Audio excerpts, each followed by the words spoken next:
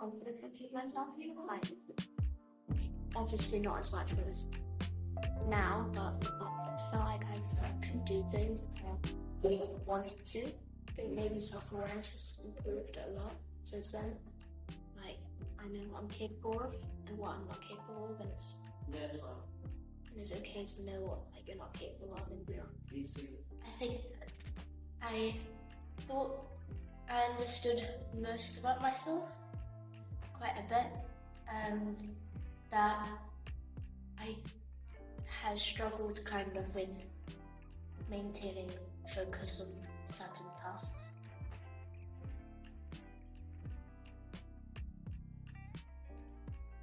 I think it's nice. It's a nice feeling to express your feelings and like what you want to do.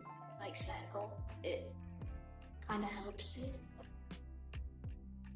Because just saying like I'll do this, it's kind of hard to actually then persevere. Interesting. I wasn't expecting it to be the way it was, but I guess it's nice to have someone you can talk with. Although it depends on whether you can connect with your coach as much as some other people in the program.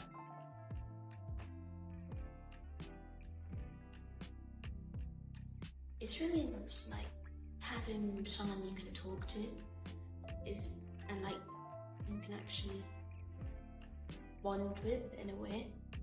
It makes you feel like you're talking to a friend where you can just express your feelings. I don't really like talking about myself that much. I prefer focusing on other things, so I found it a bit difficult, like, to come up with stuff to say about myself without having other people as guidance.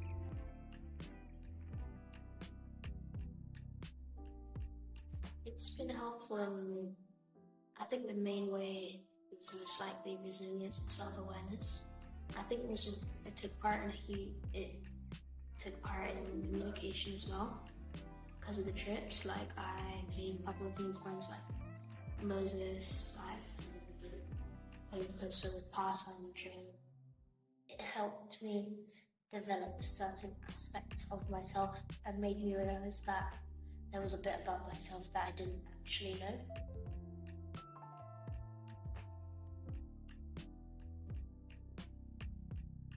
Like the task we just did now, like with the steps, I feel like that will help a lot. Like just thinking about what you want to achieve and like what you think you can achieve and like putting your mind to it.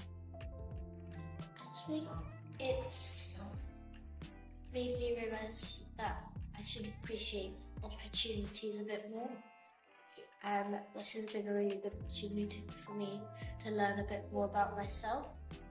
And I think that I'm a lot less nervous about being in situations I haven't been in